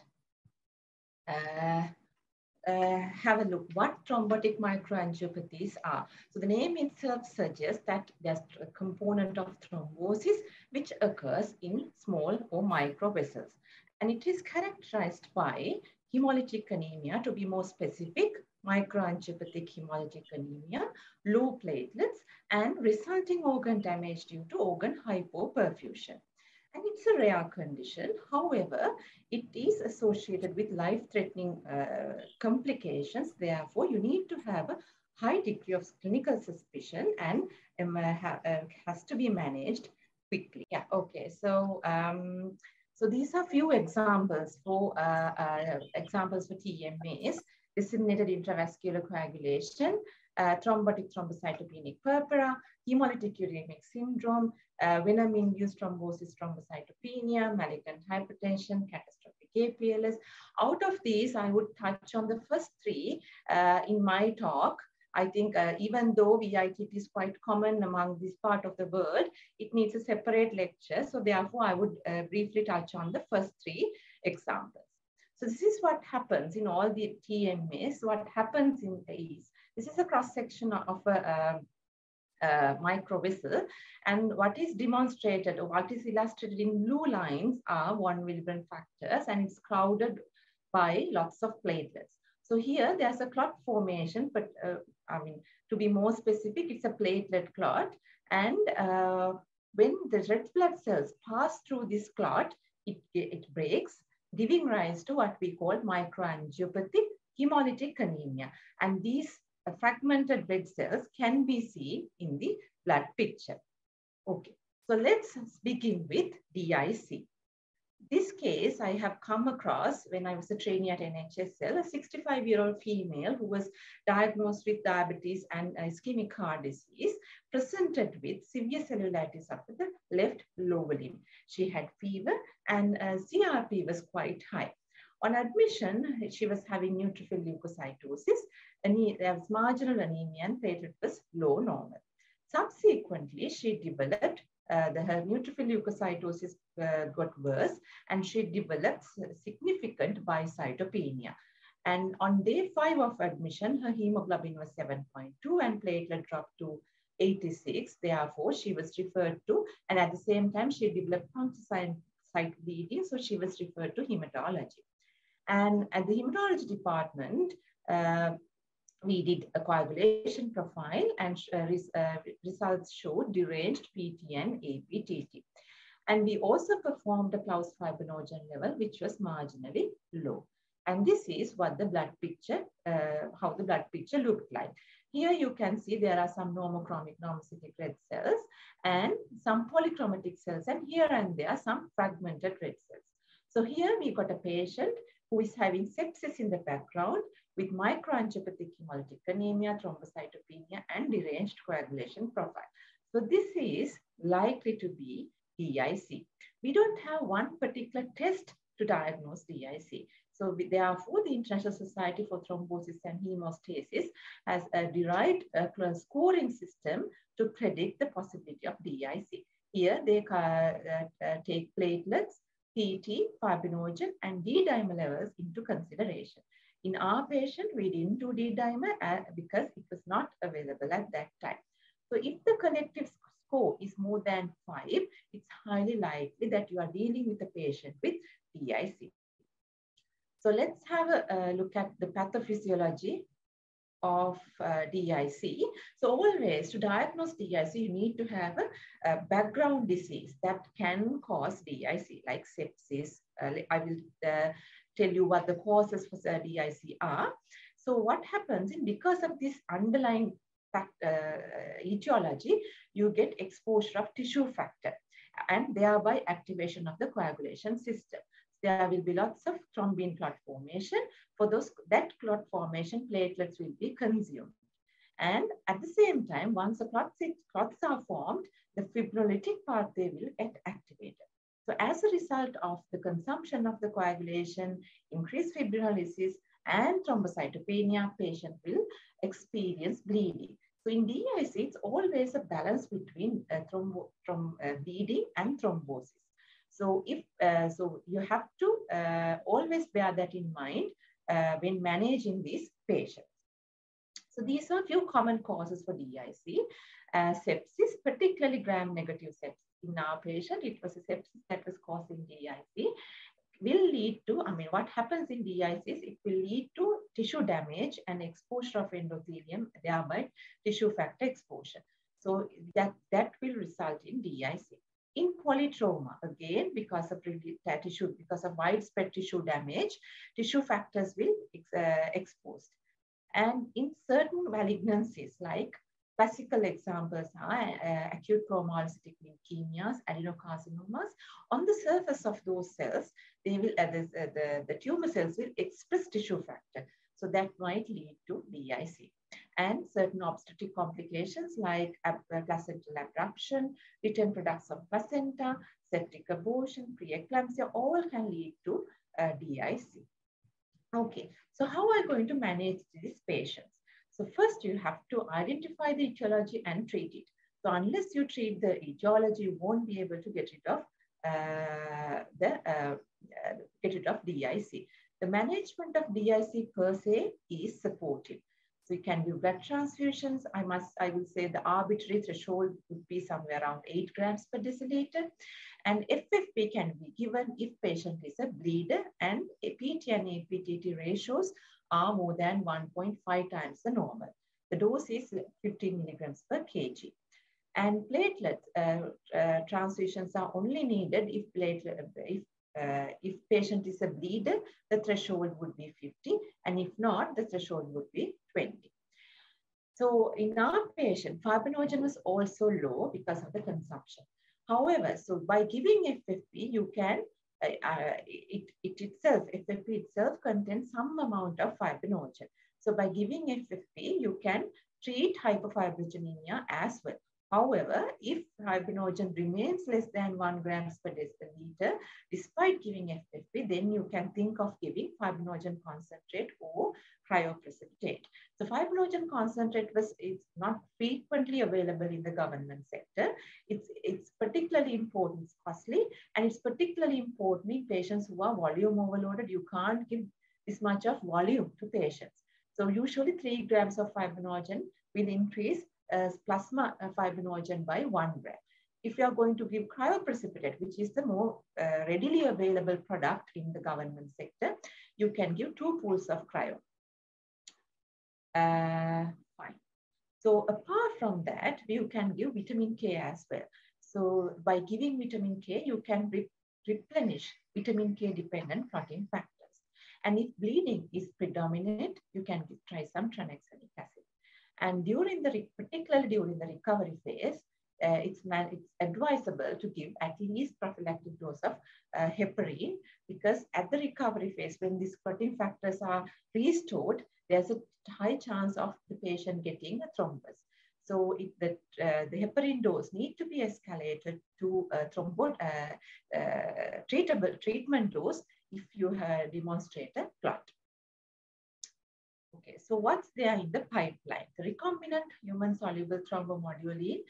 There are so many studies being carried on regarding this, and it has proven or shown mortality and reduced mortality and morbidity in patients with PIC. The next, I would like to talk on thrombotic thrombocytopenic purpura. And this patient I have come across again when I was working at NHSL as an acting consultant. 36-year-old female was diagnosed with SLE and was on immunosuppressants, presented with altered level of consciousness for 2 days duration. And at the very beginning, the differentials that the medical team were thinking was whether it's a CNS infection or whether it could be cerebral lupus or thrombosis in the cerebral circulation. Initial investigations were done, then full blood count showed significant bicytopenia, but the coagulation profile was normal. CRP was done, which was more or less marginally elevated. Creatinine was also marginally elevated. Liver functions were normal except for raised AST and bilirubin. There was mild proteinuria and CT brain was normal. There wasn't any bleed, no thrombosis. Because of this marked bicytopenia, she was referred to hematology, and this is what we saw. She had significant red cell fragmentation here and there, and you can see few polychromatic cells, and these tiny little cells are microspherocytes. Those are remnants of the cells. So once they are broken, the remaining parts can get together and form a small red cell, which we call microspherocytes. Okay? So this is what we saw. So here we got a patient who is having an autoimmune background, presenting with altered level of consciousness, having microangiopathic hemolytic anemia with normal coagulation profile and mildly raised serum creatinine. So this led us for the diagnosis and suspicion of TTP.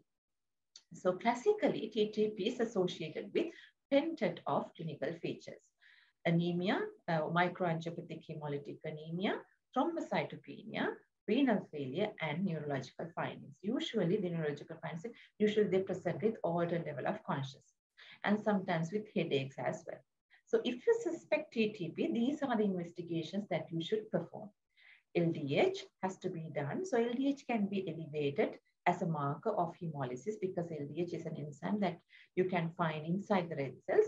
But here in TTP, LDH will be markedly elevated. It's not merely because of hemolysis, but also because of tissue hypoperfusion. Okay? So LDH is also considered as a disease monitoring marker. Serum bilirubin can be elevated, particularly the indirect component because of hemolysis, but because of ischemia to liver, you can also see an direct component can also go up. Retic count will be elevated. Renal functions has to be done like in our patient, and you have to assess the cardiac condition. Because of ischemia, they can get ECG changes and elevated trophi levels. ADAMTS13 level, activity or antibody levels, is the diagnostic test that we ideally need to perform. However, it's not available in the government sector. It's available in the private sector and costs around 50,000 Sri Lankan rupees. So in clinical practice, actually, we can't afford to do ADAMTS13 levels. And if you happen to do, you have to take samples before you start on treatment. And along with these investigations, you have to start investigating for a cause as well. So in our patient, it was SLE, the likely cause, but again, it's wise to look for other causes like HIV and possible malignancies when in the workup. So, so this is what the ADAMTS13 is. ADAMTS13 is an enzyme, metalloprotease enzyme. The function of it is to cleave this ultra-large 1 milligram factors. So this is the cross-section of blood vessel. This is the endothelium. This ultra-large 1 milligram multimers are secreted from these endothelial cells. Once it's secreted, this ADAMTS13 has to cleave this off. Otherwise, the platelet binding sites will be exposed. So once it's cleaved, they convoluted, and these platelet binding sites will be, I hope I'm clear to you. Hello? Yes, we can hear you. Yes. Sorry, I just got a message that my internet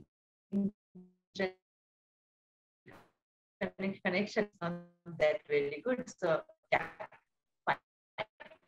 So so one is in the natural or the normal physiology. It's get convoluted and the platelets won't bind. But what happens in a formation, the hemostatic path this binding sites will be exposed.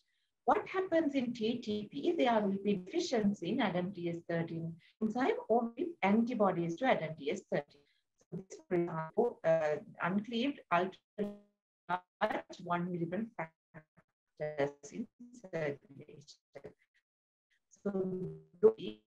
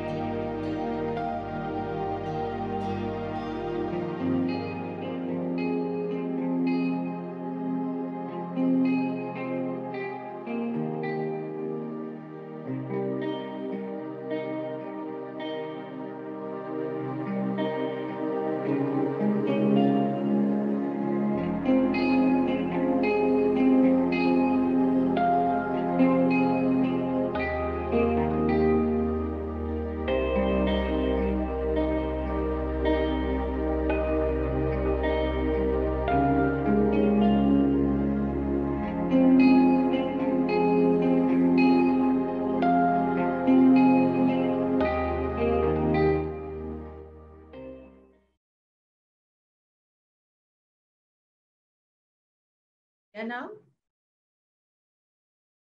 Yes. Dishani, yeah. Sorry for that interruption. Sorry, so what I was talking about the difference between the acquired and congenital TTP.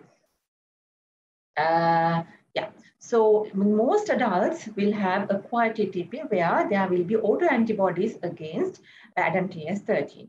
And there's another entity called congenital TTP where there is mutations coding ADAMTS13 gene resulting in a deficiency of ADAMTS13. And I would stick to acquired TTP as most of the audience are treating the adults. Okay. Since, so in the absence of ADAMTS13 activity antibody levels, you can use of any of these scoring system to suspect or predict the possibility of TTP.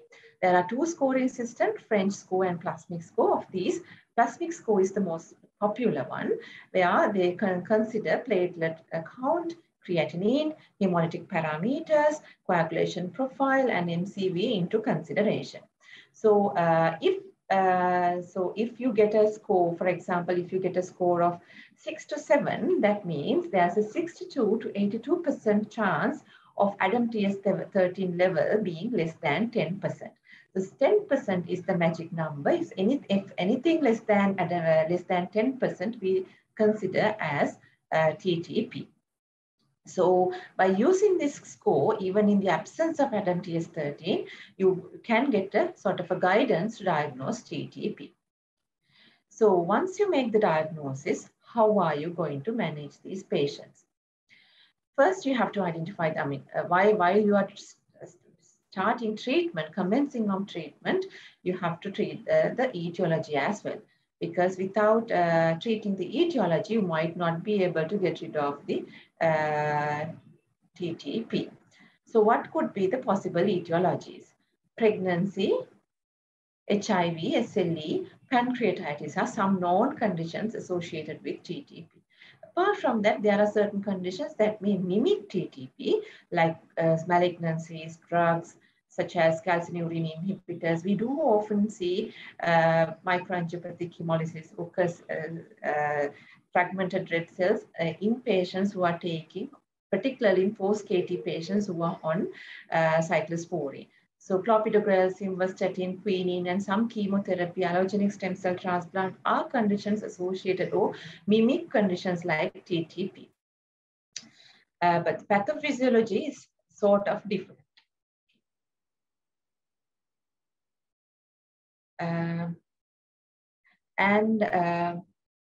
So once you make the diagnosis, without any hesitation, you have to start the patient on therapeutic plasma exchange. This is what happens in therapeutic plasma exchange. You remove blood from the patient's circulation and separate cellular component from plasma. And the cellular component will be given back to the patient while you discard the plasma component. And you can replace the plasma component with either, maybe you can replace with normal saline, albumin, or FFP. In TTP, you have to replace, or you have to choose the replacement solution as FFP. So you have, so usually the recommendation is to do remove 1.5 volumes daily for 3 days, followed by 1 volume daily, or you can tail it off depending on the response the patient the patient showing to plasma exchange, and it has to be carried out until the platelet count is more than 150. And the recommended or the standard replacement solution would be solvent detergent FFP. Solvent detergent is a sort of a detergent FFP is a kind of an FFP which was treated with the solvent detergent to reduce the viral transmission. However, unfortunately, in Sri Lanka, we don't have SDFFP, therefore we give normal FFP to the patient. And you know, in real life, even I say you have to do therapeutic plasma exchange as quickly as possible, in real life, it's actually difficult to arrange TPE. So in the absence, so if there's a delay in arranging TPE, you have to give large doses of FFP. The purpose of doing a plasma exchange is to remove ultra-large von Willebrand factors and to give some working or normal ADAMTS13 enzyme to patients. By giving FFP, at least if you can't, even if you can't remove antibodies and ultra-large von Willebrand factors, you can give some ADAMTS13 to the patient, so that you can buy some time until you arrange therapeutic plasma exchange. Okay. So along with plasma exchange, you have to start the patient on steroids. It can be in the form of methylprednisolone or oral prednisolone. Rituximab, as the anti-CD20 antibodies, need to be started along with. Initially, it was thought that it should be, because the recommendation was to give it to patients who are having cardiac and neurological involvement. However, the current recommendation is to give it to all patients with TTP. Caplizumab is the latest development. A monoclonal antibody has to be given to patients who are diagnosed with TTP using ADAMTS13 levels. In other words, who are having confirmed diagnosis. I will discuss what caplizumab is in my next few slides, and then the supportive care. The supportive care is important, and it's important to bear in mind that you should avoid platelet transfusions unless there's a life-threatening bleed. And what about putting a central line there? Because the vascular transfusion team, prior starting plasma exchange, might request for a VASCAP. So the recommendation is to put VASCAP irrespective of the platelet count. And blood transfusions can be given to to bring the hemoglobin back. I might say the arbitrary hemoglobin level would be somewhere around 8. Unless the patient is having a cardiac involvement, you can have in such situations, you can have a higher threshold. And it's recommended to start the patient on low dose heparin and prophylactic low molecular heparin once the platelet count reached to more than 50. And folic acid need to be given since it's a hemolytic condition. And then the latest development is caplacizumab. It's a monoclonal antibody that binds with the platelet binding site of this ultra-large 1 milligram factor. So with this drug, by giving this drug, there won't be platelet binding to this ultra-large 1 milligram factor, thereby the patho. So you are treating the pathophysiology and reducing the amount of clot formation. And this is the landmark Hercules study published in 2019 in NEJM, where they have studied caplacizumab against placebo and found that there's a 5 times more significantly improvement in platelet count compared to the placebo arm, as well as the ADAMTS13 activity restoration was significantly higher in the caplacizumab arm. Okay. And again, this is another upcoming drug, human recombinant ADAMTS13, is passing its phase 2 clinical trials, particularly would be important in treating congenital TTP, where you can give recombinant ADAMTS13 periodically to replace the absent enzyme. Finally, I would be talking on hemolytic uremic syndrome. And hemolytic uremic syndrome, so let's go to the case number 3. This patient I came across when I was working at Castle Street Hospital, a 28-year-old patient who has delivered her second baby 2 days back, transferred from the local hospital with reduced urine output, altered level of consciousness, and yellow color discoloration of eyes. So at this point, the obstetric team was considering whether it's going to be a preeclampsia or HELP syndrome, and blood pressure was normal. The further investigations were carried out. The serum creatinine was 4, it was markedly elevated, and liver functions were done because they had suspicion of HELP in the background. AST and bilirubin were high, but rest of the liver function was normal. Serum CRP was marginally elevated, and full blood count showed marked significant bicytopenia. So at this point, I was called to see this patient.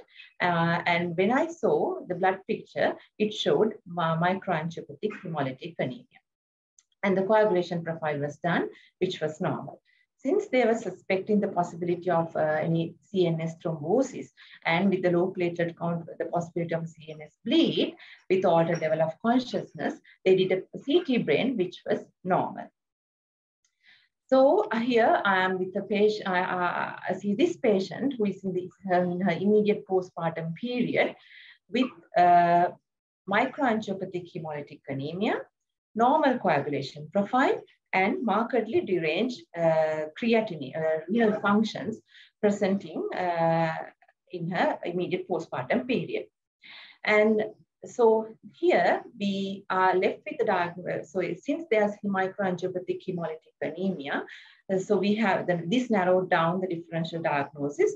Since the coagulation profile is normal, I would narrow down my differentials to further either to TTP or HUS. Since there is marked derangement in creatinine, I think I thought this I'm dealing with a patient with HUS. So HUS is classically characterized by 3 triad of clinical features: microangiopathic hemolysis, thrombocytopenia, and significant renal insufficiency. Conventionally, HUS is categorized into 2: Shiga toxin secreting in E. coli related HUS and atypical HUS. And in modern literature, some authors talk about secondary HUS. However, the pathophysiology is more or less similar to atypical HUS.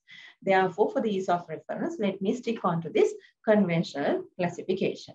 Okay, so what happens in Shiga toxin producing E. coli is this E. coli will be producing Shiga toxin, which will come into the circulation and it will damage the endothelial cells, which will result in microclot formation.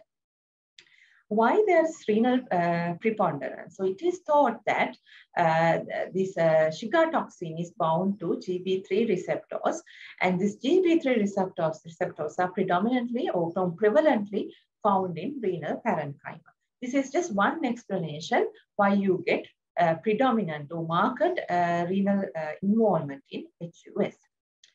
In atypical HUS, the pathophysiology is different, where the complement pathway comes into the picture.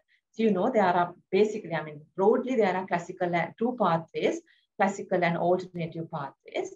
And what happens in atypical HUS is there will be genetic mutations in these regulatory molecules like FACT-H, FACT-I, there are so many other molecules. Because of this abnormality of these regulatory molecules, there will be constant or uncontrolled activation of alternative pathway, which will result in membrane attack complex formation. But mere presence of these genetic mutations will not be adequate to cause atypical HUS.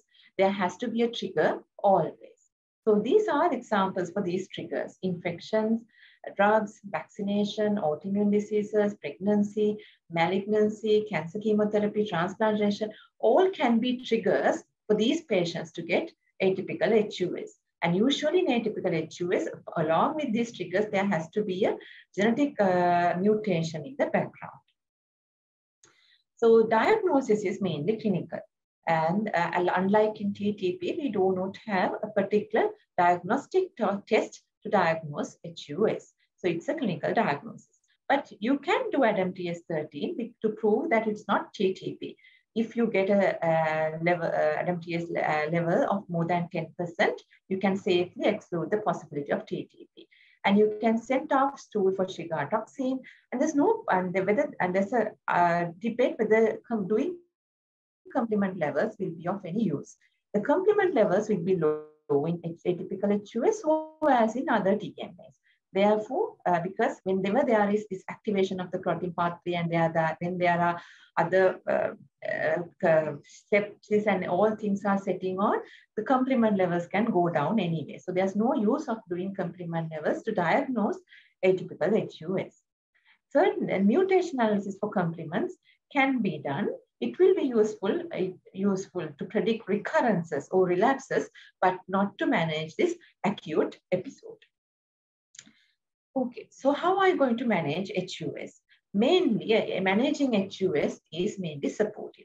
You can give blood transfusions, and similarly, like in TTP, platelet transfusions should be avoided. And most of these patients will need hemolysis.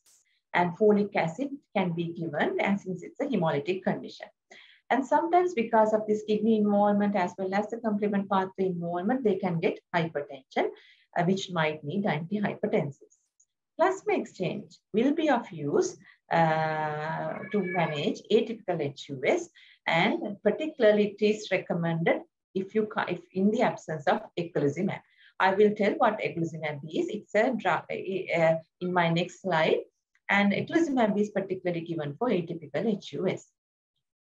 The Shiga toxin related HUS usually the much more prevalent found in kids.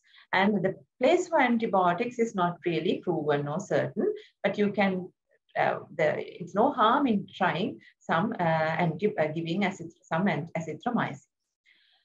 Okay, so this is what eculizumab is. It's a monoclonal antibody that binds with complement factor 5. So by binding to this, it will prevent conversion into activated complement factor 5A, and thereby it will prevent ultimately the membrane attack complex formation. So this is a landmark study where they demonstrated the benefit of giving eculizumab in atypical HUS. This was published in NEJM in 2013. It's where they have found improvement in eGFR and platelet count in the eculizumab arm. So in atypical HUS, almost all patients will get kidney involvement, and about 90% of them will need dialysis. And of them, about half will require long-term dialysis. In other words, they will go into end-stage renal disease. It's quite unfortunate that kidney transplant is also not going to be a useful option because of the risk of recurrence. So in developed countries where eculizumab is available, what they do is they give eculizumab to prevent recurrence, so to protect this transplanted kidney. Unfortunately, that's not available in our setup. And what we can do, or we can try, is to do a combined kidney and liver transplant. So liver is where with these complement factors or regulatory molecules are synthesized. So it's recommended to do combined liver and kidney transplant as a treatment measure to end-stage renal disease developed following atypical HUS. Okay, these are my references, and thank you all for listening. I'm happy to take up any questions if there are any. Thank you very much. Do we have any questions, Dr. Anoma? There's one question to Dr. Amila. There's one question. What is the choice of hemostatic therapy for venom-induced consumption coagulopathy after YPY? Is it FFP, fibrinogen, or cryoprecipitate? And what coagulation test can decide on the choice? Amila. Yeah, the venom-induced consumptive coagulopathy, it causes multiple factor deficiencies because of the activation of coagulation cascade and consumptive coagulopathy. So according to the available trials and recommendations, it is not recommended to give clotting factors with blood products if patient is not having bleeding. The mainstay of treatment is antivenom therapy. If patient develop bleeding only, then we can correct clotting factors according to the abnormal result. So we can do PT and APTT and fibrinogen.